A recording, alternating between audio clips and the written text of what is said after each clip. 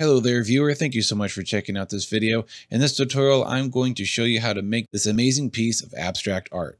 And while I show you how to make this scene, I will also be teaching you how to make procedural textures, do some compositing, animate things automatically, and some other really helpful tips along the way for general Blender use.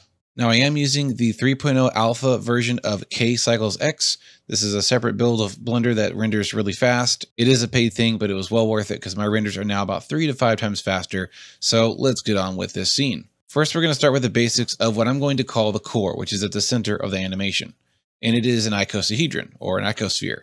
So press Shift A for the add menu, go to Mesh, and choose Icosphere. In the options down here, keep it at 2 subdivisions. Now my icosphere did not generate in the center of my scene because my 3D cursor was up here. So to reset an object to the center of your scene, select it and press Alt-G, which resets the location to 0, 0, 0. I'm going to size this up by 4 by pressing S4 on my numpad and enter.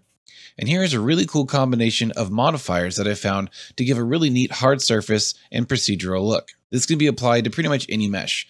So first, with your object selected, go to your wrench or modifiers menu. We're going to add an edge split modifier, put the degrees to 0. Next, add a wireframe modifier on the bottom and uncheck replace original. So it's making a wireframe, but it is not replacing the original mesh. It's keeping the original there.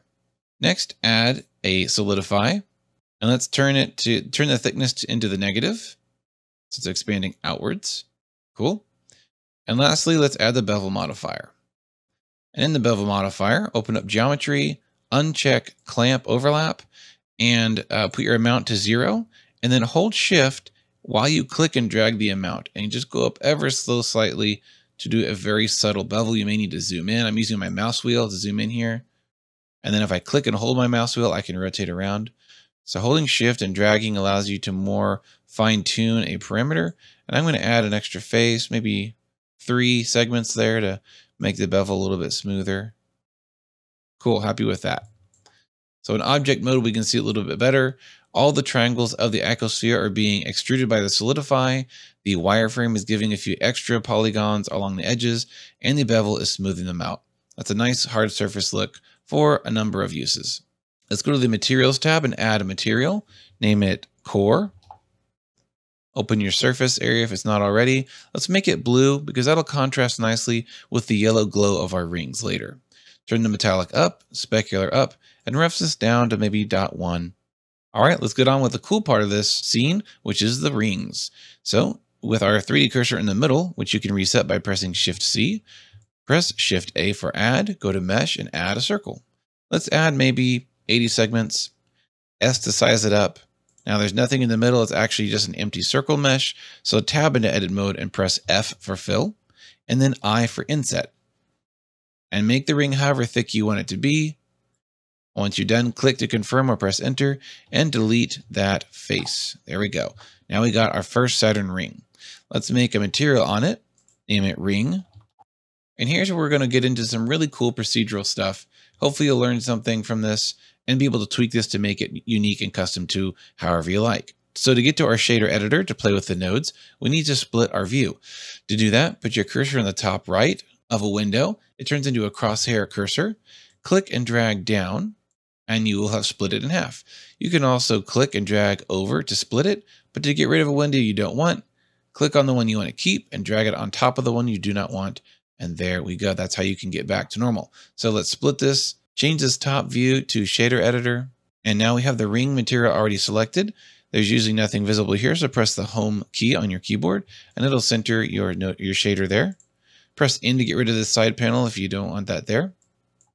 Now let's make a few nodes here. Let's start with the texture coordinate. Now in this node editor view, you can press F3 for the search function and it makes things a little bit easier. As long as you know what you're looking for, you can just type it in and find it nice and quick. Saves you time. So texture coordinates. Next is the mapping node. Put it next to there. Next is a gradient texture. Next is a color ramp. We'll need a mix RGB node. That's all one word for the searching. A Musgrave texture, and an object info node. Right there, second one. Okay, Arranging them like this will make it easier. Put this one down here actually. We're going to duplicate some of these to save us some time. So click on the mapping and shift click on color ramp and then press Shift D to duplicate those. Put them right around here. There we go. That's about the easiest way we can lay it out. Now let's start connecting things, okay? Plug in generated into your texture coordinates. Then plug texture coordinates into gradient texture, color into the ramp, this ramp into color 1, this color output also to this bottom mapping, this one to vector of the noise. Now turn this noise into a 4D noise so we get the W factor and plug in the random object info to W, this into the color ramp, and this color ramp into color number 2. Change this to multiply and plug all this into the alpha channel. Now let me tell you what the heck is going on here. We want to grab this Musgrave noise texture, which normally makes, like a rough cloudy texture. We want to stretch it around the ring in a circular manner to basically make Saturn rings. We do that by using the gradient texture, which creates a spherical, oh, by the way, it changes to spherical. It creates a spherical data map that allows us to turn this into vector information. Vector basically tells a texture or an image or whatever how to apply itself to a mesh. And this will basically have a circular stretched vector, and it looks really cool. I'll show you how to do that in a minute, but first we do need to change something in the settings of Blender. So let's switch to Eevee if you haven't already, and go to your Materials tab for the ring texture. Scroll down to the Settings area. Turn Blend Mode to Alpha Blend. This allows Alpha to work. As far as I know, there's not an easy way to do this in Blender Cycles, which I think is ridiculous. I haven't found a solution yet. But for now, we have to use Eevee to turn that on and then go back to Cycles. Now, this whole scene will still look great in Eevee. If you are like an anti-Cycles person, your computer is going to melt down into Chernobyl. If you do so, then stick in Eevee. There'll be very few changes, but Cycles always looks best. Okay, I'm going to turn on Ultra Denoiser because K-Cycles X has that, and it looks awesome. And I'll maybe turn up my noise to 64. Doesn't really matter right now, but I'm just going to knock those out early. All right, so let's get back to making this texture pop. We are plugging all this ring data into the alpha channel so that there will be transparent and non-transparent sections of the whole texture. We want this thing to glow, so turn our emissions color to a nice warm golden color and turn emissions up to maybe 20 for starters. Now, we do need to tweak a few of these values in here. So let's zoom into the first mapping node, which gives the spherical gradient a location on the ring. We're going to do -0.5 for both of them. So -0.5, tab, -0.5, enter. That is going to center the sphere along the ring. Now, if I want to preview what I'm doing so far, I'm going to utilize a keyboard shortcut that comes from the Node Wrangler add-on, which is free and included in the later versions of Blender. And it is Control-Shift left click on any node, and it will bypass everything and allow you to just see the image data that's coming out of this color ramp in this case. So I'm going to move up my blacks a little bit to about here. And look at that. We can already see this circular gradient that I'm making. And this is basically the fall off because we don't want the rings to just stop. I mean, you could just to make it a lot simpler, but I'm going to complicate things and also show you this awesome gradient map texture and what you can do with it. I'm going to put a black over here so that it fades off in the center. Where's that inner ring? There it is. Okay, nice. We can even switch it to ease to make it a little bit smoother. Play with that as much as you want. You can stretch out the color ramp to make it a little bit easier to move. And of course, you can use these number values down here. Okay, so this black and white ring is going into this and being blended in multiply mode. I thought I did that earlier. Multiply mode, put that all the way up, with this down here, which is a noise texture that is being wrapped around. Look at this. This is not a noise texture, right? But it is. Why is it a circle? Because of this mapping from the spherical gradient, going into the noise node. So we're going to play with the settings here to get this looking more interesting. First, let's move this black point up. Let's move the scale up a lot, and there it is. See that? We have all kinds of fun rings we can make.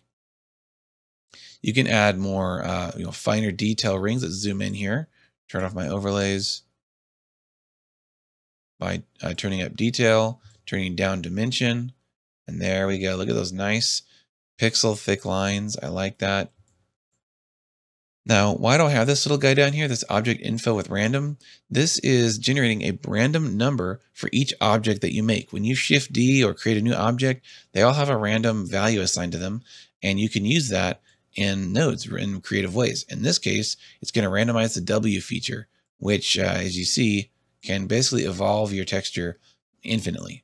So every ring is going to have its own ring pattern, even if you copy it like this, Shift D, size it up, it has its own ring pattern. Shift D, size that up, it has its own ring pattern, so on and so forth. Okay, so nothing repeating.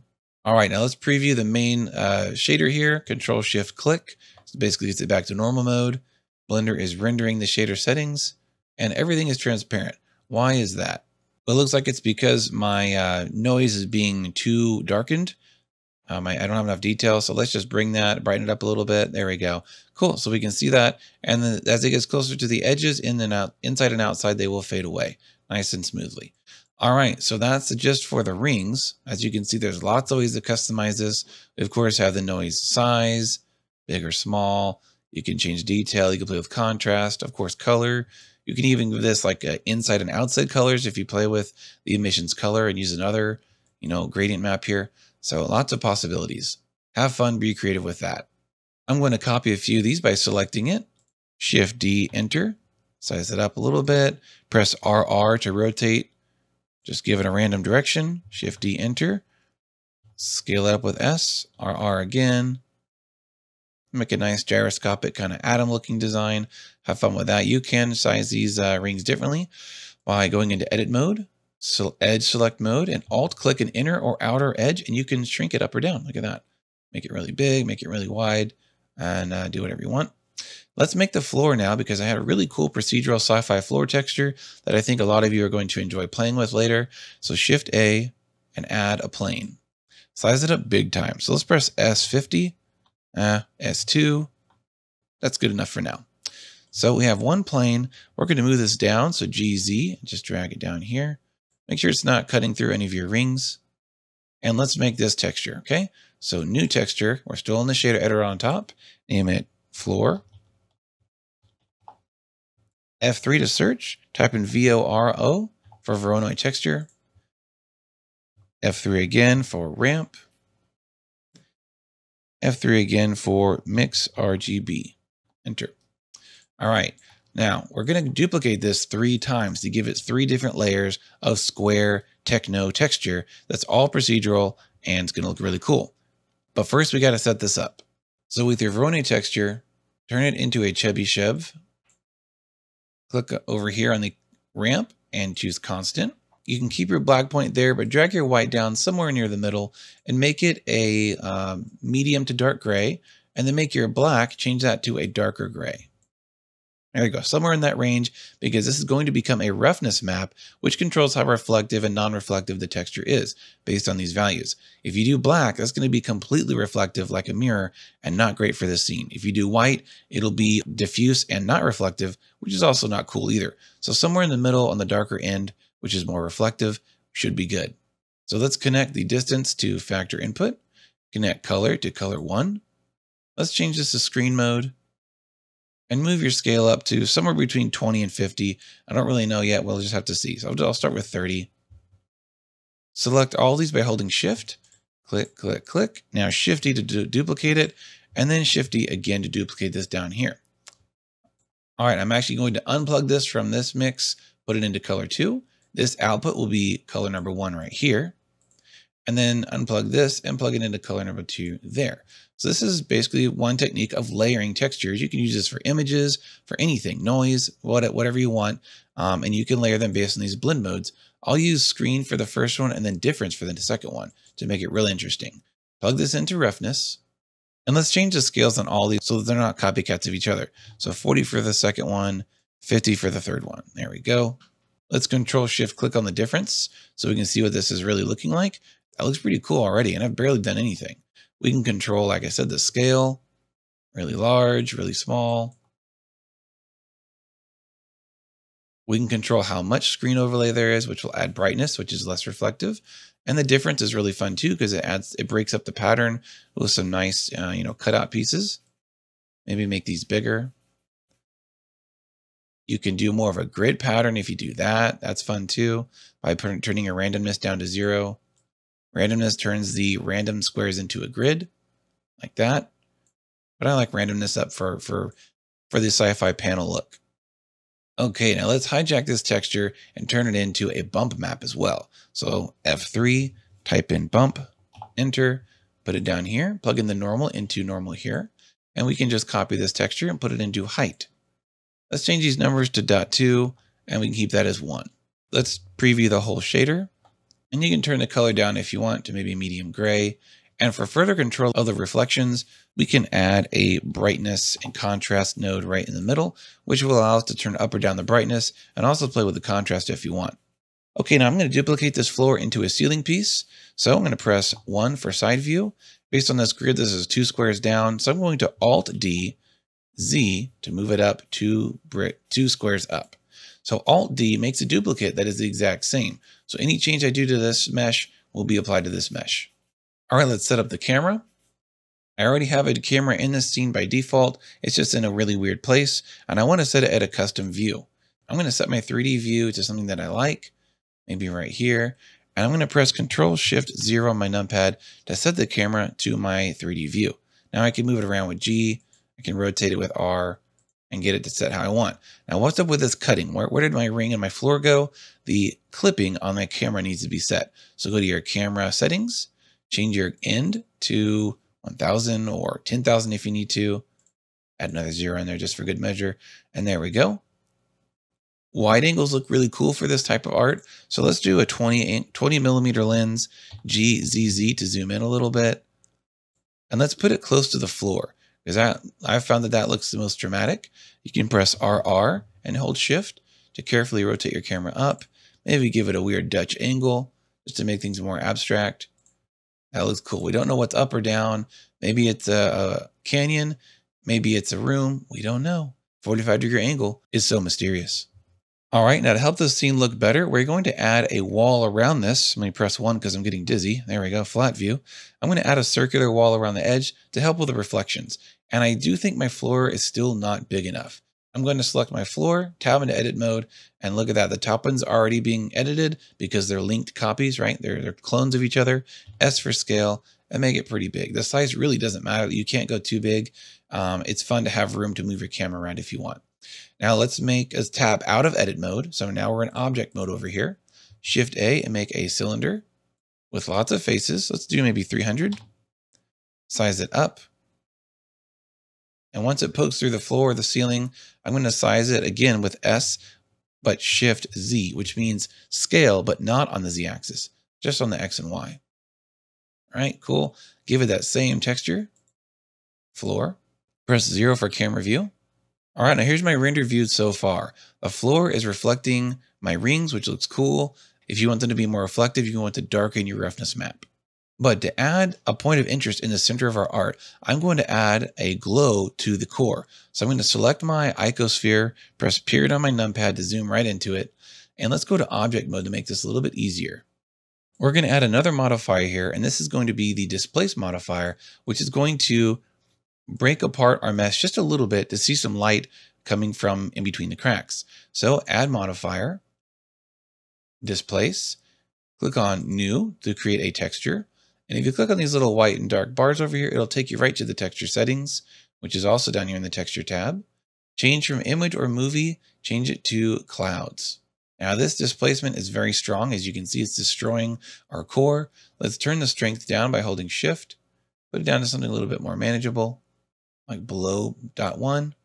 I'm going to hide these modifiers so we can get back to the very first two, which is the edge split and then the displacement modifier. Let me stretch this out a little bit. There we go.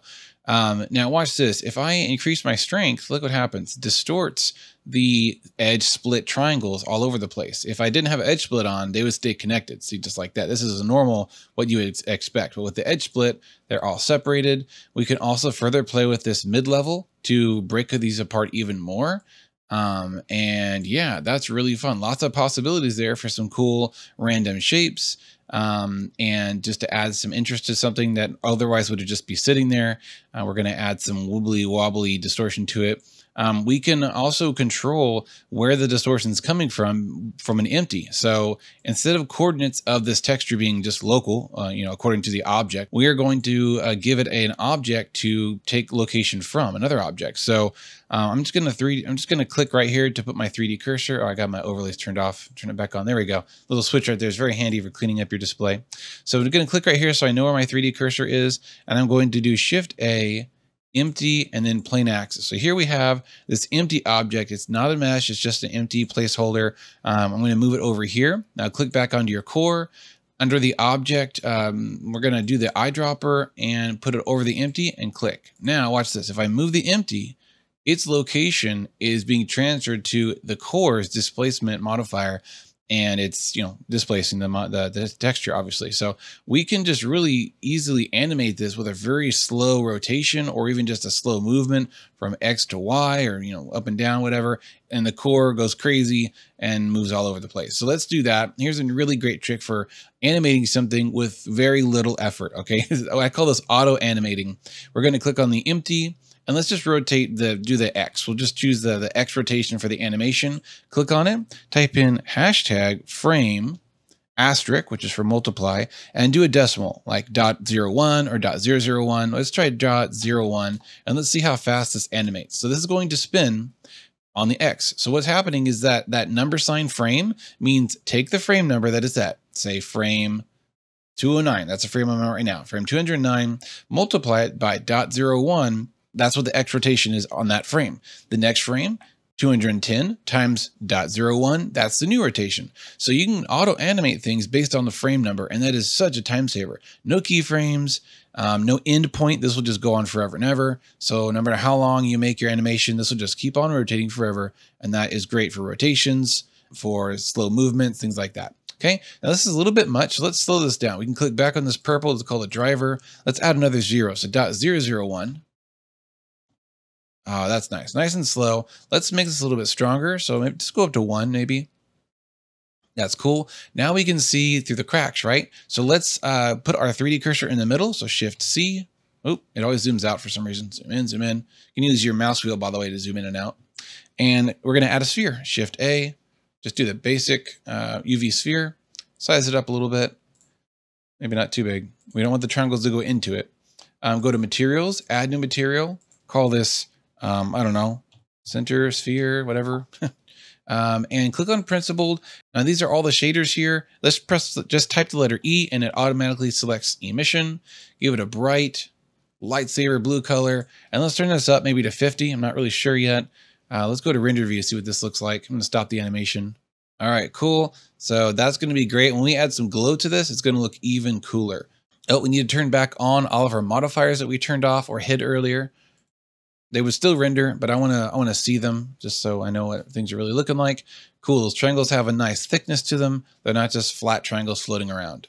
Now we can also make this whole core rotate slowly by going to the object properties. Let's do X and Y. So #frame times 0.001. And you can also do negatives too. So hashtag, I know it's not really hashtag. It's just easier. I should just say pound, but I'm a millennial, so I got to say hashtag. And let's go to object mode so it's a little faster to render. There we go. It's still going at 6 frames a second. So about 3 times faster than this is what we're going to see. And that might be a little too fast for the wobbliness. Yeah, the wobble is too much. So I'm going to find my empty, and I'm going to slow down that auto animation, maybe add another 0 in there. Awesome. And the core slowly rotates as well, which makes it more interesting. You can also rotate these guys real slowly, maybe change their kind of orbit or their axis. Like this, from here to there.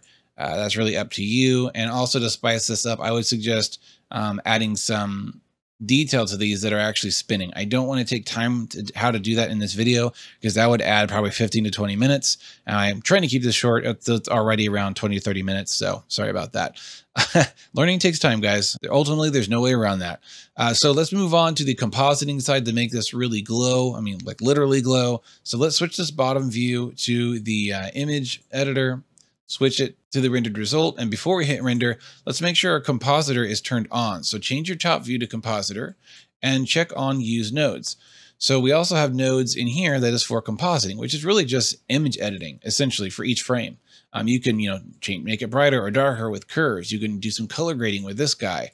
You can add glow and all kinds of cool stuff. So let me show you what I have right here. I've got a clever way of adding glow, which just gives me more control over things. So image will automatically be connected to image. In fact, this is probably what your compositor looks like by default. So to add the glow, we're going to press F3 and type in glare. It's one of the filters. There we go. Now this will add glow. I use fog glow. And put the threshold around like 0.1. We'll play with that later. But the ability to add that on top of the original image is what I like to do instead of messing with this mix. So let's put the mix all the way to +1, press F3 and type in mix, which is essentially the mix RGB, but it's not called that. It's just called mix. Plug it in right here and make sure the glare image information is in image 2. And then the original image is going to be in image 1. So now we can crossfade between the original image and the glared image. All right, so let's render this and I'll show you what's going on. Okay, here's a result. It looks kind of bland. I want these rings to be brighter, so I actually did turn these up to 50. The floor tiles are too large. I want them to be smaller so I can actually appreciate the detail. And the back wall, look what is going on back there. It looks like a crazy like glitch, broken glass thing going on. You might like that. I'd like to be a little bit smoother. So let's go back to that compositor view. So right here is my render in the bottom view. I can zoom in a little bit if I want. Maybe make it a little bit bigger. There we go. And watch what happens when I turn up the mix from 0 to 1. So 1 is just the glow effect because mix right here in the glare node is turned up to 1, which means nothing but glare is coming out of this, none of the original data. But I like to use the add mode, not screen, because it actually has a what seems to be a bug to me when I do this on screen mode, it gets some weird artifacts. That should not be happening. So I use add instead. And this is a nice way to overlay glowing effects on top of other footage. So when we have it all the way to 1, the glare is being added literally through add mode on top of the original footage coming from the image output. Now let's fix the sizing of the floor and ceiling, and then let's make the rings a little bit brighter, and let's fix that back wall. So go back to 3D viewport. Click on the floor, change the top view to the shader editor, and let's just play with the scales. If I increase the scale number, the texture is actually going to get smaller on the object. So let's just double these. 60, turn 12 into 24, turn 20 into 40. I can already see the squares getting smaller, and that's good. Let's click on one of the rings, and I have the emission strength at 50. Let's maybe put it up to 100 and see what that does. And the back reflective wall looks like the UV wrapping needs to be tweaked a bit. So we actually don't have these set on UV wrapping, which is my bad. So let's fix that by plugging the UV map into all 3 of these vectors. So you can just press F3 and UV map, enter. And by default, it has the one and only UV map that is created. So you don't have to select the UV map there. Now this probably messed up the scaling we just did earlier. Probably gonna have to undo what I did. But now we can fix these this square texture and make it actual squares, because I see that a lot of this is getting stretched into a basically rectangle. So let's change our top view into the UV editor, tab into edit mode, go to face selection mode. I'm going to deselect all by pressing Alt A, and then hold Alt again and select one of these faces, and it will grab the whole ring, but not the top and bottom. There we go. And now here they are. And you can tell this does not look proportional to what this is. So these need to be much wider. If I zoom in down here and then up here, I hold my mouse over here and press SX, and size them up. I'm going to keep going until I see the square shapes are roughly square. That looks much better. Now it's too big, so I'm going to S and size it down. There we go. That looks all right. Now let's get in our camera view and see what happened to the floor. Yeah, the things are big again, so that's okay. Now we actually have control over using the UV map. So select one of these. It doesn't matter, they're the same. Tab into edit mode with the one singular whole face selected. It's right here, one big face over the whole UV map. We can actually scale it up. So S and just drag outwards until you're happy with the size. If you wanted this to look like a superstructure, I suppose you make this really big and the details really small. Maybe add a little astronaut down here walking towards the center. That would set some scale and some drama. Maybe another one up here upside down. That'd be kind of cool too. So let's see what this looks like. Tap out of edit mode. Okay, here's another trick to add some interest and some photorealism as well into your scene, and it is depth of field, which is essentially the zone in front of the camera directly outwards from the lens that is in focus, and thus the areas that are outside that zone before and after it are out of focus. So that's how real cameras work. That's how physical optics work. So select your camera, go to your camera tab, turn on depth of field, and now we have to set a distance to basically tell Blender where is the focus set. Is it close? Is it far? What object is it hitting? What object is it not hitting? But we can't see this focus distance until we turn on another option. So go up to Viewport Display and turn on Limits. A very oddly named feature, but that's what it's called. I'm going to hide this outside cylinder. Press H to hide it. And now once we find our camera, where is it? Oh, it's down there. Yeah. This little crosshair is what just popped up. See, if we turn limits off, we can't see it. So this crosshair right here represents the distance where the focus lies, or rather falls. So if we want the edge of this core to be in focus, we should do it right here. If we want something behind it, drag it out here. But I like the front-ish section of an object to be in focus. You can set it to a specific object using this, but it focuses on the center, which may not be what you want. If you have a moving camera, this is really handy. You don't have to do anything. But if you have a stationary camera, you can just set your distance and set it and forget it kind of deal. Also, I want to brighten up the core a little bit more. Let's put it at 100. There we go. All right, so this is focusing right here. The size of the in-focus area is controlled by the f-stop. Again, just like a real camera, we've got f-stops, which also is your aperture opening. If you have a small number, that means a large opening in the camera lens, which means shallower depth of field. I probably just blew your mind. If you're not into photography, you don't know what the heck I'm talking about. But for my photography nerds out there, if there are any, you're like, oh yes, I know exactly what's going on here. So I'm going to set a number 1 for f-stop, which is close to impossible with a physical lens, but hey, we're in Blender, so we can break the rules. And let's see if this gives us that nice depth of field, blurry background and blurry foreground effect. To accentuate that or exaggerate that, we should have something close to the lens, which there really isn't right now. So let's add another ring, Shift D, R to rotate it. Let's get an interesting orientation that we're not really using yet. And I'm going to scale this up really big so that it's kind of crossing right underneath or right by the camera lens. Like that should be cool. And not too much. We don't want it to cover it too much. And make sure your clipping is set good. So in your camera settings on the top, clip start, just do like 001. So if something is really close to the camera, it won't just magically disappear. All right, let's try that. And again, I'm going to do my before and after trick. So this is slot 2. Let's move to slot 1 and render this new render in slot 1.